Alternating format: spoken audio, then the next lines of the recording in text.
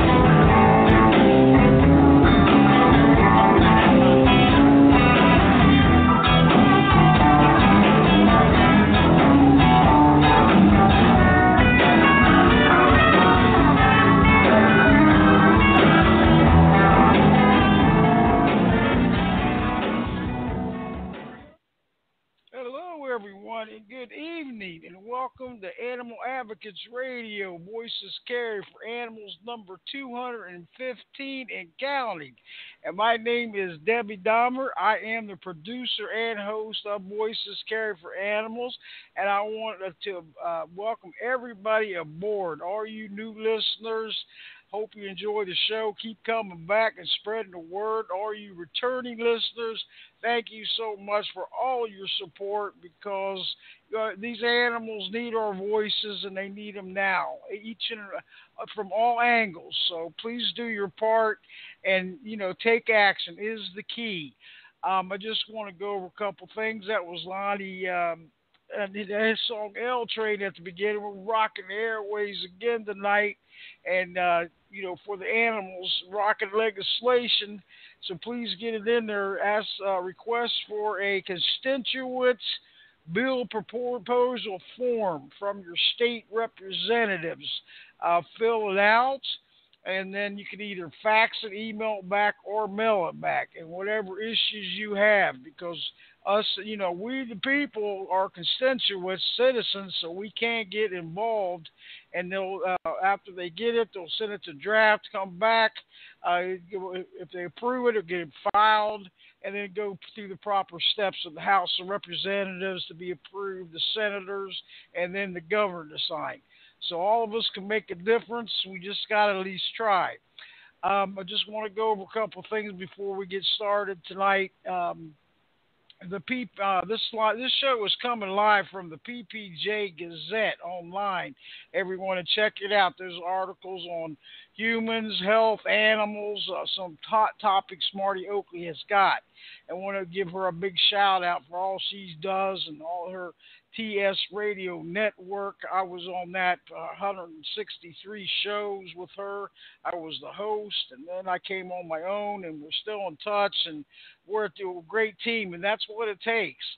So thank you, Marty Oakley, and keep up the great work you're doing. You're a great voice out there, and you've made me a big monster radio advocate. So everyone, just do your part. That's all it takes, because once we all come together as one and take action, that's the key. So if you want to, there is a petition, and we're going to be discussing that on this show with Anthony Marr.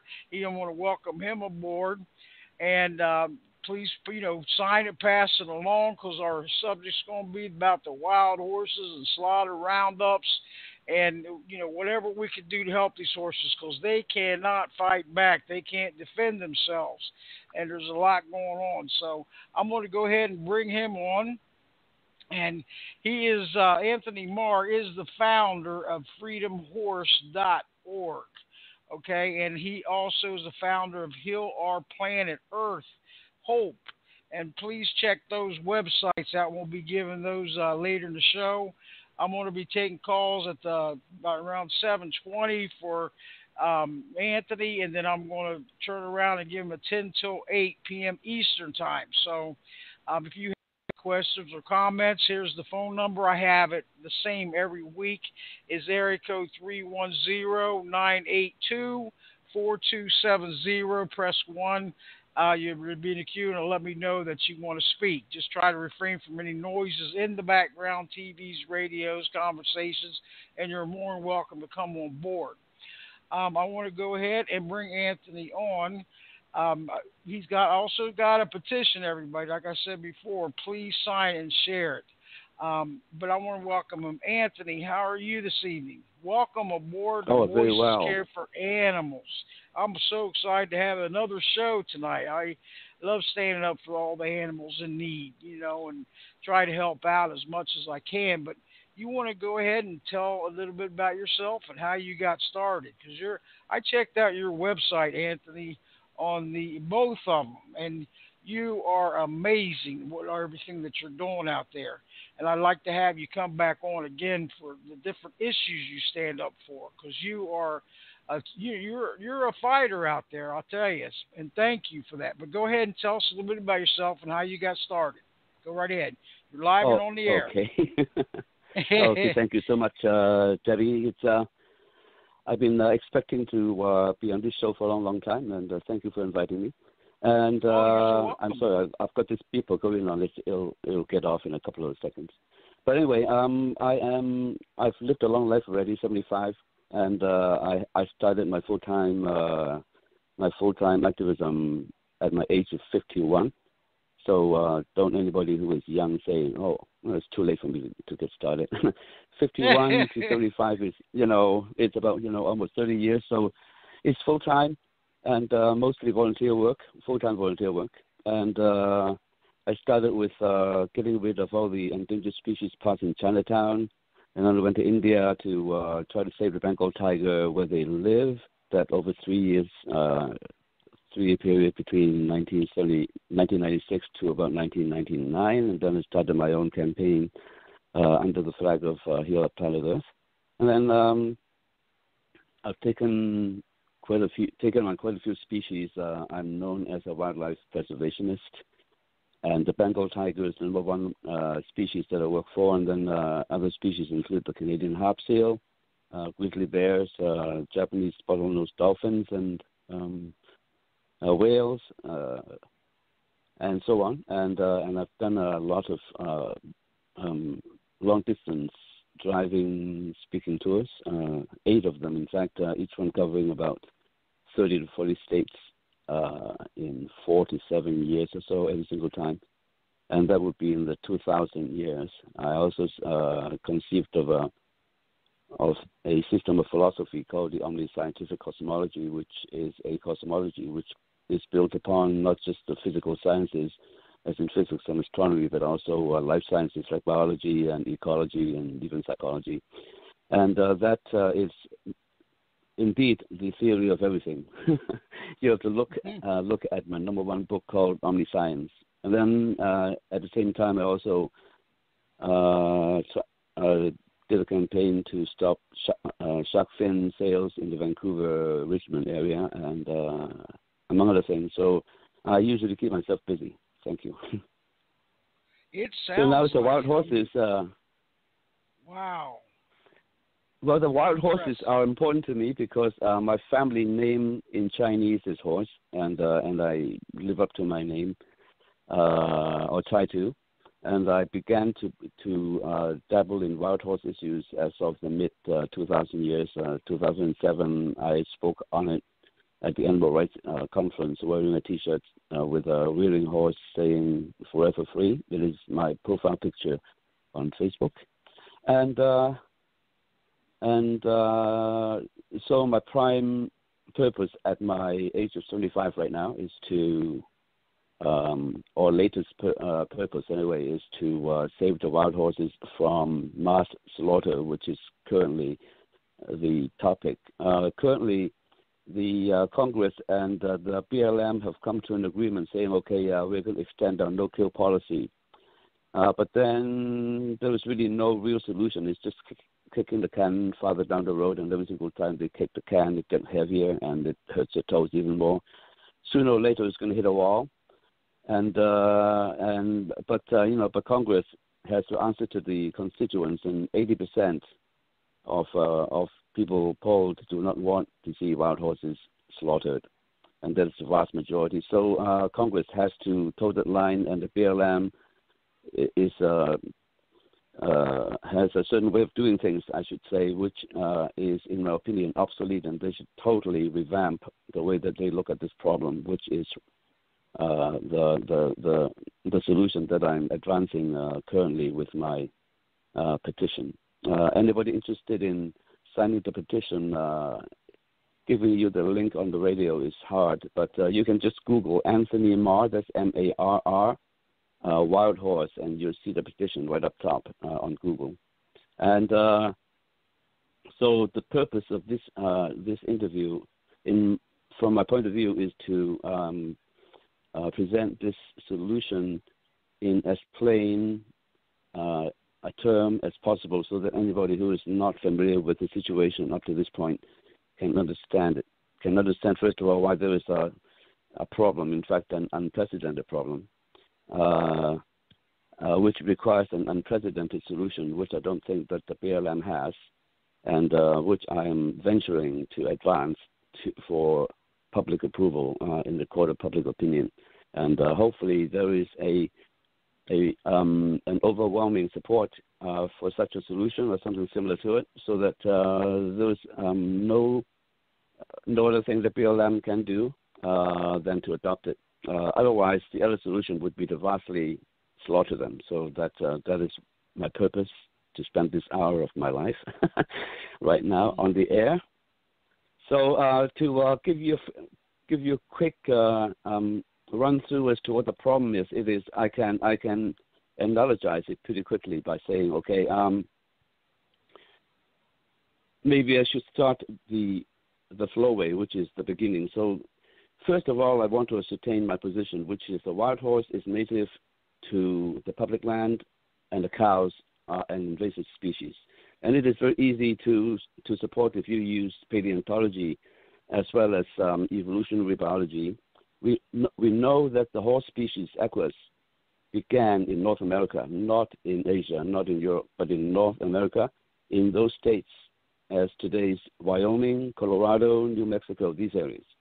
And that would be, it came into being about 5 million years ago. Before then, it was the Hippus family, which is the pre-Equus horses, which are pretty small and dog-like, dog size and so on. But eventually, Equus came to the fore at 5 million years ago, and then a bunch of them went over to Asia and their own breeds, including the Spanish Barb. Eventually, the native breed continued in North America until just very recently, geologically speaking, only about like 14,000 years ago or so, when the last ice age ended and the megafauna was decimated presumably by the newly arrived humans from Asia.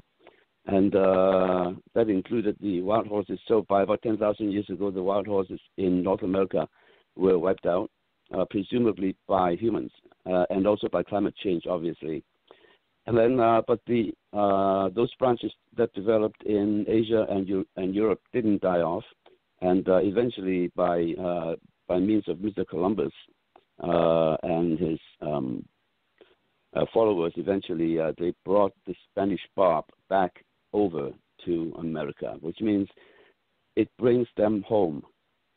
So there was a very tiny geological time gap of about 10,000 years without horses in North America, and then the Spanish brought the Spanish Barb over, and then some of them escaped as feral horses, and then eventually they became adopted back to their original environment and became the truly wild horse. It is unfair to the Mustang to be called the feral horse. The term feral applies during the process of their escapement back into the natural environment, and after they have readapted it, they would have returned to the status of wild horse. And that is just my own view of things. The people might disagree, and that's okay. And then, so after they have come back over, their number multiplied because they're under human protection, but some of them either escaped or were deliberately set free. And then that would be about the 1600s, 1700s. And then at that point, the population were kind of kept in check by the natural predators, which eventually were wiped out.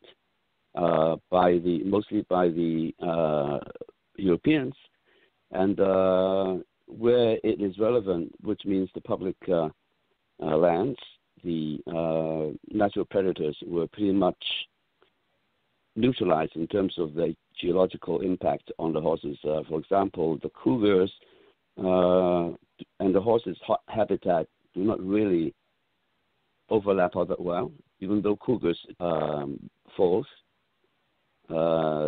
under normal conditions, but the normal conditions are long gone. The humans are running the show, and the cougars therefore have been pushed back, and the cougar and horse habitats don't overlap all that well. The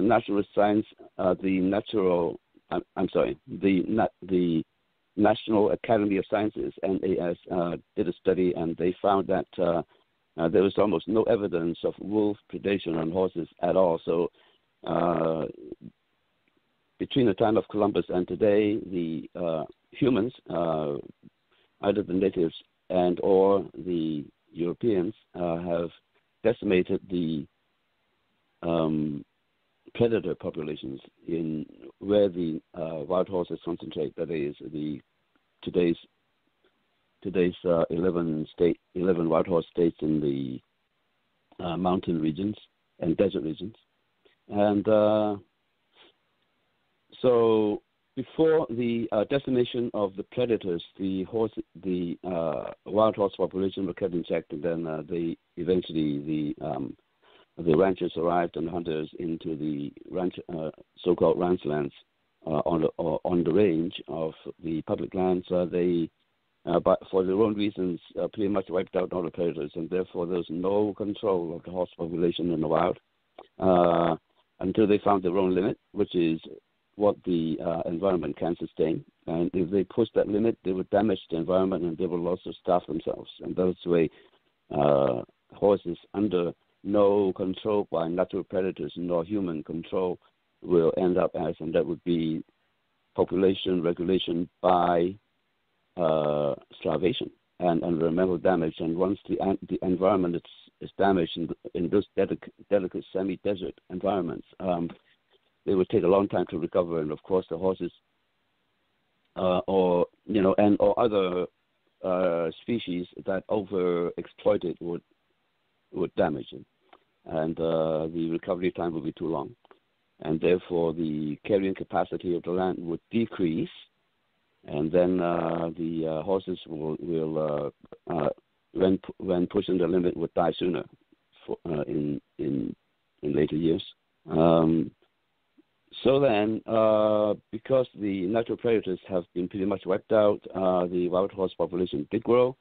And then the humans, the Europeans particularly, introduced the cattle into the mix, and then it becomes a contention between cattle and wild horses. And since cattle is a cash animal crop and the wild horses are not, then of course the authorities would favor the cattle over the horse. The horse becomes something kind of symbolic, but not of any monetary value. And so the humans begin to have to come in to play, and then they would take sides with the cattle, and it ended up with humans having to round up the wild horses rather brutally by means of helicopters, and then find a solution for what happens to the captive horses and also what happens to the horses on the range.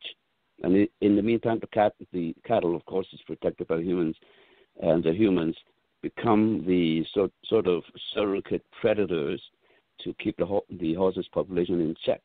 And so fast forward to the year 2000 or so and onward, the horses population have been sort of cut down to approximately 26,000, and which is a low number, given the number that the environment can support without the cows. And so, to make a long story short, what currently the situation looks like is that the horses are sort of increasing in population roughly at the rate of about 10 to 15% per year, as borne out by statistics over the years and supported by the Natural Academy of Sciences, which is a bastion of factual truth, in my opinion. And so the NAS's number is about 10 to 15% per year, depending on the ongoing population as well as the carrying capacity of the land and the quality of the land in terms of forage and all that. And but there was no law to protect these horses before 1970. And so, you may have seen old movies like The Misfits by Marilyn Monroe and Clark Gable and Montgomery Clift about these Mustangers who can just at will go and capture them and do whatever they want with them. And so after a while, the government sort of put together an act called the Wild Free Roaming Horses and Burros Act, which is a kind of a protection for the wild horses and burros. And henceforth, when I talk about wild burros, it will include the burros. And but burros are in much smaller numbers than wild horses. And where was I? So they put the BLM in charge. Now the BLM, the Bureau of Land Management, was not in existence in the 1920s or something, and its previous incarnation is the U.S. Grazing Service. So immediately the sort of innate inclination is obvious that they are in favor of the cattle. And back in about 1971, when that act was finally passed, they concluded that there were about 26,000 wild horses on the range, and they set the population limit in the term of the AML, which is the management level, the appropriate management level, which basically is derived from the AUM, which is the animal unit month, basically, which is, a cow, for example, they say 1,000 pound cow is equal to one animal unit. So which means to keep this animal alive just by grazing on the land for 1 month, that would be so many acres required, and so on. So if it's a lighter cow, it would be, say, if it's a 600-pound cow, it would be 0.6 AU. If it's a 1.2 1,000-pound cow, it'll be AU 1.2. And the number of acres per cow per month is calculated according to whatever criteria they use that the National Academy of Sciences are not too impressed by. So they set a limit for 26,600 when the current population at that point of the horses is 26,000, which is kind of suspicious, the proximity of these two numbers. But very convenient because, they set a limit right where the horses' population is, so that any horses that exceed that will be probably eliminated in some way. But in 1971, when that act was passed, it includes a no-kill clause in principle, which is, okay, we're going to keep the horses down at the limit, which is 26,600, and anything over that, we will gather them, so-called, and then just put them into holding, or get people to adopt them, and so on. Now, that's a nice scheme as long as it worked, but it didn't work for too long. When it first came into being, people were quite enthused about the Mustang, and the drive to adopt them was pretty high. But eventually people simmered down to only about 7% of all the captive horses were adopted. So basically they would gather maybe 15% of the horses, and only about 7% would be adopted. And so eventually they would, the horses not adopted but held in captivity keeps on increasing. and there was only a limit to which these horses can accumulate in these holding facilities, which is very expensive to run. And so once again, making a long story short, every single year when they would collect a number of horses and dump into these holding facilities, they can make good this no-kill policy, because, whatever they catch, they just dump into these holding facilities, either long-term or short-term. And but there's a limit to it, of course. Up to about 2017, the short-term, very expensive holding facilities, which usually takes the form of corrals, the total capacity would be, there are maybe 20 or 30 of these facilities, and they total approximately 45,000 horses that they can hold. And the BLM also grabbed or contracted a whole bunch of pastures in surrounding states like Oklahoma and Nebraska and all that, and they put a lot of the captive horses into them as long-term holding facilities, and they're cheaper to run.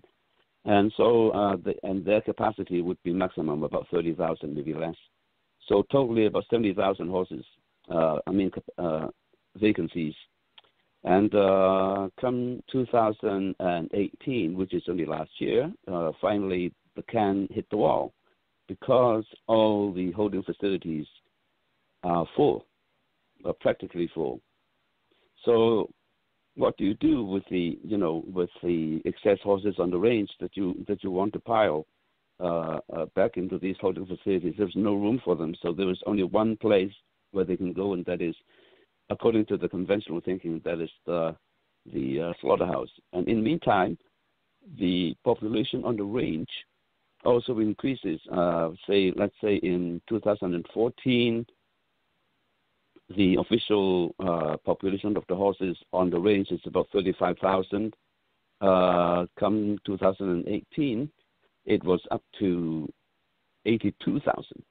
Now, 82,000 minus 26.6, which is the limit, is, easily 60,000 horses or 55,000 horses, and their population expands at about 10 to 15%, and therefore their population would get even higher. This year, in 2019, and next year, 2020, I would say that by the formula of 10 to 15% increase a year without control, with only roundup and capture as a control, they would,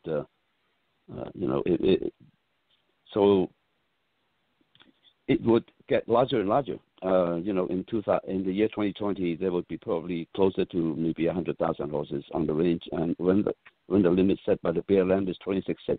So, what do we do also with these 70,000 horses on the range that the BLM, by policy, will be rounding up? So we've got 70 somewhat excess horses on the range, and about 70,000. Both the 70,000 or so in captivity, you added up to about 150,000 horses. To the BLM, only 26.6 is allowed. So, what do you do with all these horses? Another thing is, with these holding facilities, it is very expensive, particularly the short-term holding facilities, the corral type, and to the point when the annual budget of the BLM of about $80 million, $80 million per year BLM budget. I would say over 75% to 90% were used up in using helicopters to gather these horses very brutally, often causing wounds and the damages and so on and so forth, as well as trauma and with a big problem. What do we do with these horses? And so right now they're stuck at this point.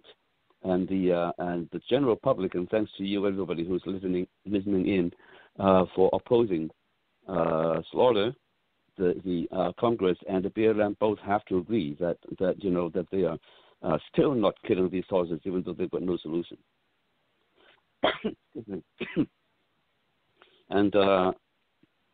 and the current administration under President Trump is very pro-killing of the horses. He was pressing for killing them in 2018, and when Congress refused to do that, he kept quiet for a little while, and now he's pushing again. His admin is pushing again for slaughter. So the horses are constantly in danger. They're not out of danger whatsoever.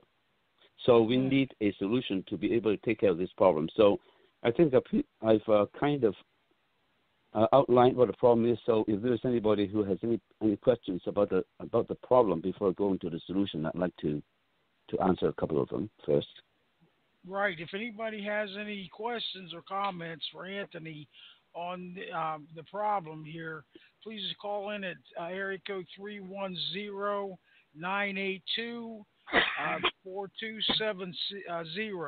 Press 1 to be in the queue, and I'll just try to refrain from any noises in the background, conversations, TVs, radios, and you're more than welcome to come aboard. All these shows are, came in late, are recorded live every Thursday at 7 o'clock Eastern and archived on Blog Talk Radio. So if you just go to Blog Talk Radio and search Voices Caring for Animals or Animal Advocates Radio, you can go right to it. Or I got it on the Animal Advocates Radio, www.blogtalkradio.com/Voices Caring for Animals. And all the links are there. Just press which one and wait a minute to download, and it will play. You can listen and share 24/7 from the left side of the screen of the promo and to almost every social media site out there. Everyone, we are the voices of these animals, and we must be heard. So they need our help in each other way. We're all animals and humans are all in this earth temporarily, and we got to make the best of it. And Anthony, there's one thing I see on Facebook and Twitter and LinkedIn and Pinterest. The amount of member activity is way down. You know, people taking action and, you know, letting them know and putting it in the news feed. And that's sad, because if this is happening, this is why it's taking so long. You know, I see all these different groups and pages, you know, to say for the horses or the dogs or the cats, what they need to do, just work together, cross over, so it don't take so long. Because we're into 2019, and we still have a lot of critical issues, you know, and it doesn't happen overnight, but at least if the more voices that come in and action takers, you know, the better off these animals are. Because we'll be, if it's going like this now, 10, 20, 30 years down the road, we'll still be sitting on this radio talking about it, you know. So everyone, please do your part. And, you know, I don't know what I heard. A lot of people went to Instagram, and, you know, but I noticed Twitter's way down, and Facebook had its better days. You know, a lot of great activists have left there. You know, a lot of members have been getting hacked and suspended, and it's sad. You know, it's a fight all the way around that we got here. And these horses and all these other animals need us now, not 5, 10 years from now. You know, so everyone, you know, do your part, help, you know, sign this petition. And Anthony, you want to go ahead and give your website out, and even give out your Heal Our Planet Earth, because the Earth is also important that we have to pay attention to. And thank you for all you're doing for that, because, you know, that, I mean, our Earth is where we are living on, you know, so that's so important. But go right ahead. That's right. Yeah, there was no Planet Yes. B, that's for sure. We can form Plan Bs on Earth, but, you know, there was no other planet we can go to, So this is it. Now, let me start off with giving a solution by saying a couple of words about welfare ranching. I don't know if it's you know, it is a pretty well-known term, but I don't know how many people actually knows what that means. Basically, it is to the tune of approximately $500 million a year. This welfare of the cattle ranching business is being supported by the government by means of a gift. And how does this work? It works like this. It is not okay, there are a large number, maybe 800,000 meat producers in the USA, and but only maybe 2.7% of them are big enough to be able to drive the cattle, all the way into the bare land, public land to graze for a few months a year and then collect them, and those are the big ones, and it is those that gets this benefit, and this benefit, and even so, even 2.7% of 800,000 meat producers, a pretty large number, maybe over 20,000 of them, and they're sometimes as big as the Koch brothers or Walmart or whatever, something of that range. But they are the ones that benefit from this $500 million, some say almost up to $1 billion of government gifts to them, and that is in essence a welfare payment to them. And it's not in the form of a check. If it is in the form of a check and you average them out over 20,000 people, it would be about $33,000 per cattle grazer on BLM land. And how is this paid? It is paid by the taxpayer paying for the actual cost of the cattle being grazed on public land, and how much they charged, and they charge a ridiculous amount. If it's a private pasture or private grazing land, ranchers using those private lands were to pay $21.60 per month per head. And guess how much the BLM is charging the ranchers on public land? $1.35 per month per head. So that's about the size of a can of dog food, okay?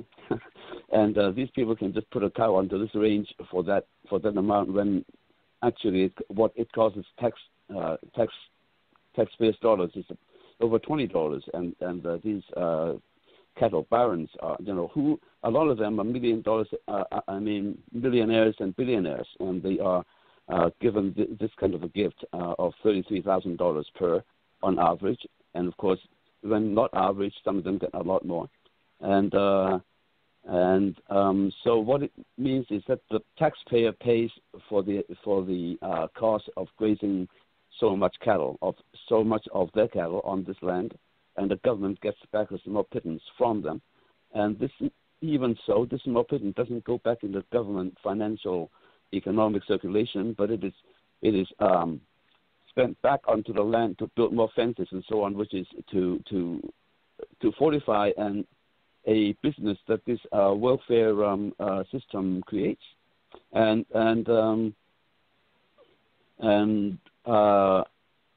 now the current ratio between number of cows and number of horses on government land is approximately 23 cows to one horse.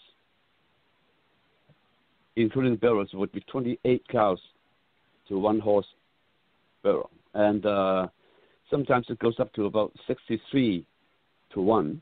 Now, who determines this ratio, this hugely unequal ratio of 30 or 40 cows per horse on a land that legitimately, in my opinion, belongs to the horse, its being native, and the cow being actually the ancestor of the current cattle in North America, originated in Asia and Europe, not in North America. So the horse originated in North America. So you tell me who's the native species. Some still argue, okay, well, it's not the same horses anymore. Yes, it is. It's the same species. And let's say if somebody drives out all the deer from a piece of land and makes a corn plantation out of it, and the deer is gone for a few years, and then they come back and munch on the corn. Are they invasive or not? They would be called an invasive species, whereas we humans are, and we drove them out. So we've got to be a little bit fair about the whole thing instead of just might is right. And so the ranchers really don't want to let go, but who sets this ratio of 30 to 1, 40 to 1, 50 to 1? It is just the BLM doing that. It is arbitrary. And so what I would suggest, number one, is that we decrease this ratio a little bit, just to play their game, to beat them in the game. So what I'm saying is, I'm asking the BLM, and I'll be speaking like this. I'll be speaking as if I'm the BLM, and I would say, if I were the BLM, I would do this, and if I were the BLM, I would do this. I would currently the number of cows on the public land range is about almost 2 million. It's 1.9 million. The number of horses is less than 100,000. Okay, so it's ridiculous. If you want any equity whatsoever, this is totally unjust, unfair, and almost illegal. So I would ask BLM to use the arbitrary power to cut it back by about 10%.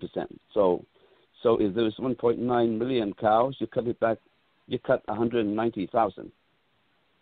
You reduce the number of cows on range by 190,000 or 200,000. And that would constitute about a 10% decrease of the cow population, not too much of a wound to that industry. Whereas if we do that, we would be able to lift the maximum AML, the maximum appropriate management level, which means the number of horses allowed to live on the total of 229 million acres, up from 26 to almost 200,000. And that is legitimate for the horse if the BLM pulls the cows out of it, because the horse can just fill in that vacuum left by the cows without any additional feeding at all. But if we need additional feeding or supplementary feeding for the horses, we can always pull what they would have been fed in the holding facilities if they were still kept there. So it is no extra expense whatsoever. But since the limit has been lifted up from 26.6 up to almost 200,000, we can release all the captive horses back onto the land and keep the number of horses on the land, say 100,000, plus 170,000 from the holding facilities, totaling 170,000 horses back onto the land completely, without even touching that limit of 190,000. So that would be an increase of about 8 times the number of horses allowed on the land, and only a reduction of 10% of the cows. Now, don't you think that's a fair exchange? And if the ranchers still opposed to it, they're bloody greedy, as illustrated by Mr. Bundy. So that's the number one thing that I would suggest that the BLM to do, is to withdraw 200,000 heads of cattle off the BLM and giving the land back to the horse by the same amount. And after that, now, when we release the captive horses from the holding facilities back onto the range, there's something that is very efficacious that we can do. I'm going to be talking about birth control of the horses now, because it is a necessity. It is not an experiment. It is a necessity, and it is a proven method on many species around the world, including elephants and rhinos and white-tailed deer and horses themselves on the East Coast. They've been using birth control of the horses on the East Coast for many, many years. They've never had to remove any of them, and they are healthy. So the horses, obviously, even if they have some room to move in, that is under the ceiling of, say, 200,000 maximum, we have time and room to move, to practice birth control on them, to keep them under the limit, and which wouldn't be hard, because it would be just maintenance contraception, which would be to say reduce the natural birth rate by about 10% every year. That would be easily attainable as long as you've got enough vaccines and enough people to administer them. The problem with administering vaccines, say PCP, in the field is that it is hard to administer. It is hard to locate the horses. It is uncertain to start them. And after we have started the right number of horses, that initial shot needs to be backed up by a booster shot. After 30 days, and you've got to go out there again and look for those horses again and re-identify them as those that have been vaccinated and get a booster shot in by that again. And that is very hard to do, labor-intensive, time-consuming, and expensive. Now, we have a good solution, and that is those horses that were kept in captivity, the 70,000 of them, a lot of them have been neutered. So it's been done. So when we, if that's not enough, and if the calculation says, and I would insist that the National Academy of Sciences okay them, I would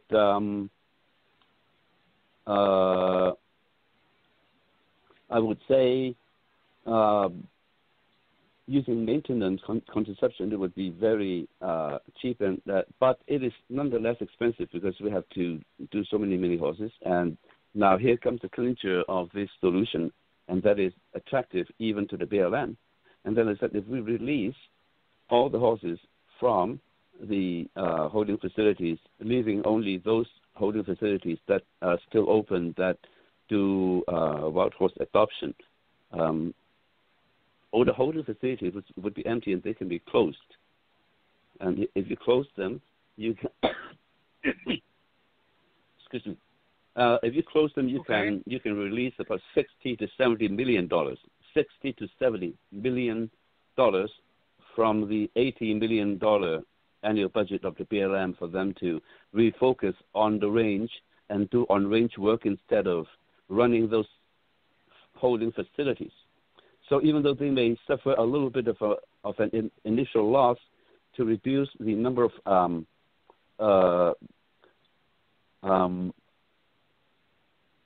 total number of cows on the range by 200,000, and that would be about $1.5 million of loss, and they can easily eliminate that by increasing the grazing fee by 10%. And that would that would be the same financially, except there would be 200,000 horses less on the range. So that would be the future situation, and in the meantime, since the horses are below limit, they don't need to be drastically birth controlled. So it's just a mild maintenance birth control.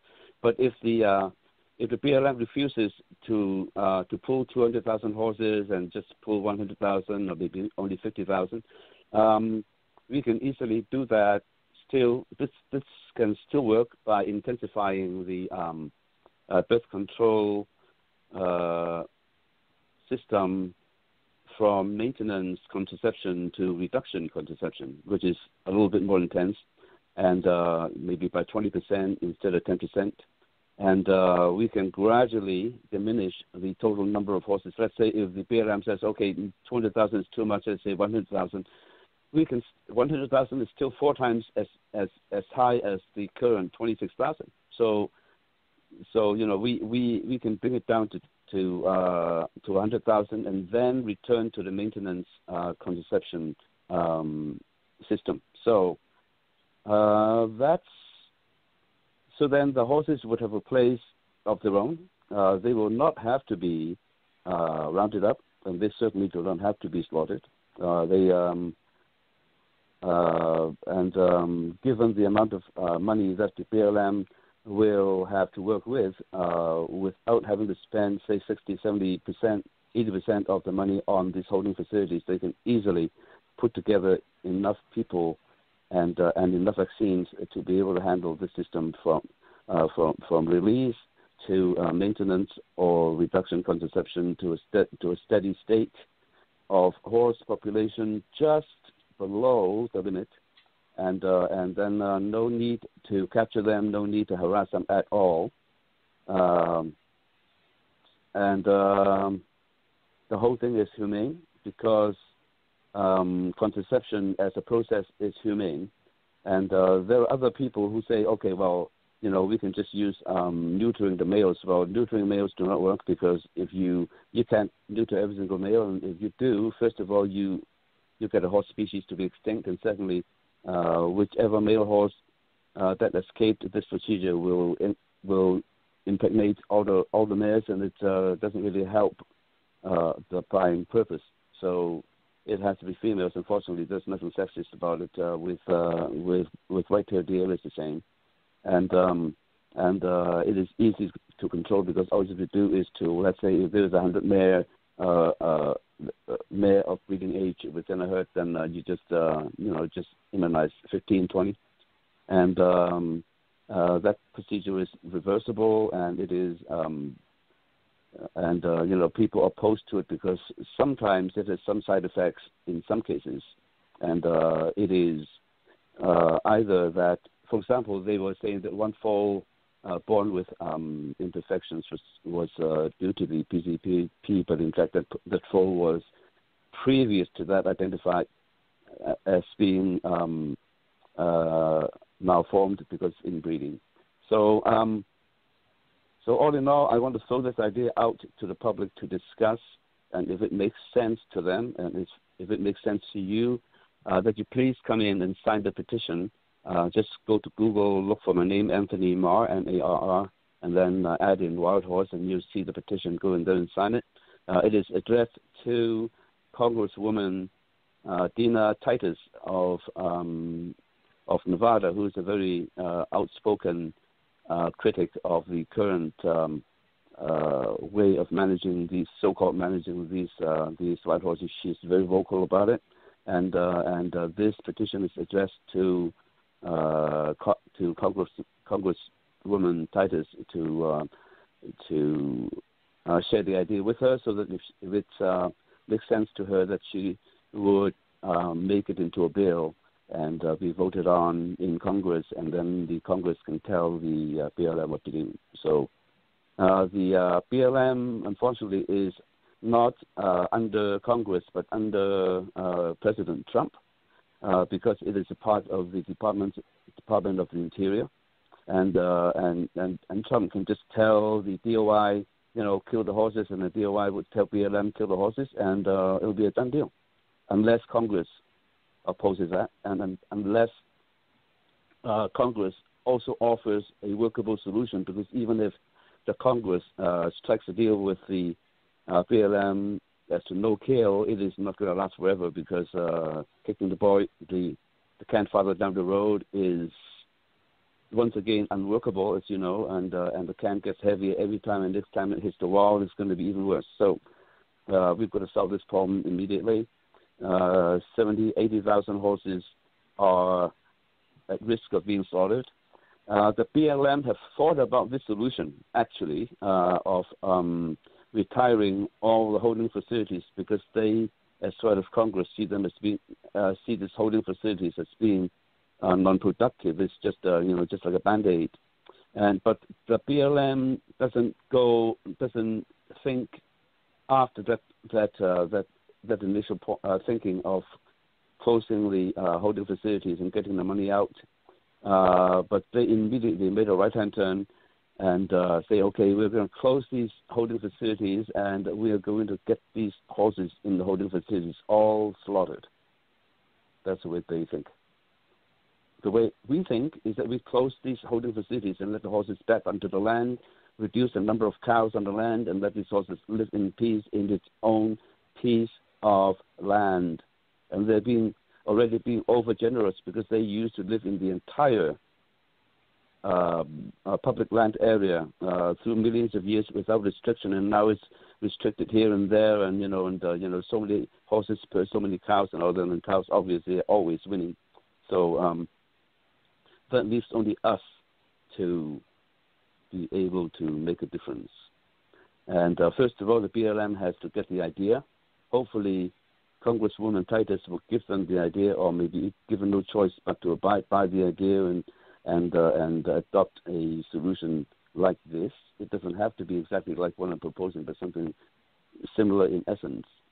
And And so we've got to get the BLM somehow to change its policy, work it out with the Congress to change the policy into taking back some cows and giving the horses back a little bit, and then the problem will be all solved.